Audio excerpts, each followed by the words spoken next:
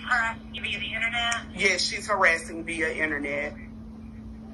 Okay. What's her name? Latrice Irene Bailey.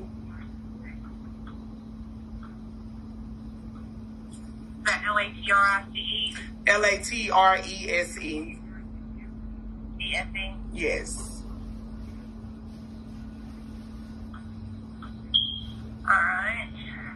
And you said she lives in Fort Lauderdale? Yes, and she has a criminal background of stalking and harassment. And I'm just trying to go ahead and get this on paper because I'm visiting Florida here soon. So I'm trying to go ahead and make this police report because that way if I have to whoop her ass, I'm protected. Sure. Okay, ma'am. Are you okay with a phone call from an officer? Yes, I am. Okay.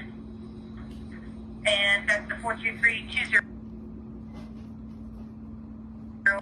Okay, when that call comes through, it's going to come through restricted, blocked, or unknown. Just make sure and pick it up. And again, you live at 1815 Jackson Street near North Hawthorne Street in Orchard Knob. Yes, ma'am. All right, just be on the lookout for that call. Thank you. You're welcome.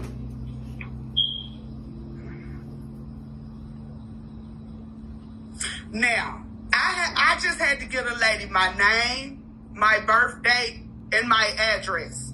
If I got a fucking warrant, why in the fuck are they willing to do a fucking report over the phone?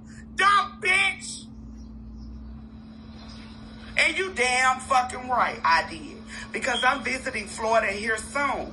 So when I whoop your motherfucking ass, it's on motherfucking paper. And Caramel won't get touched. See, I'm tired of motherfucking hoes thinking they gonna keep doing shit to me because they know I'm gonna react so they can keep calling the law and getting me in front of the police face. So now I'm finna play the same game that these hoes play. So now, bitch, keep on doing what you're doing every fucking day. That's just more police reports stacked up every motherfucking day. And let's not forget, I keep my police reports numbers so I don't have to keep making new ones.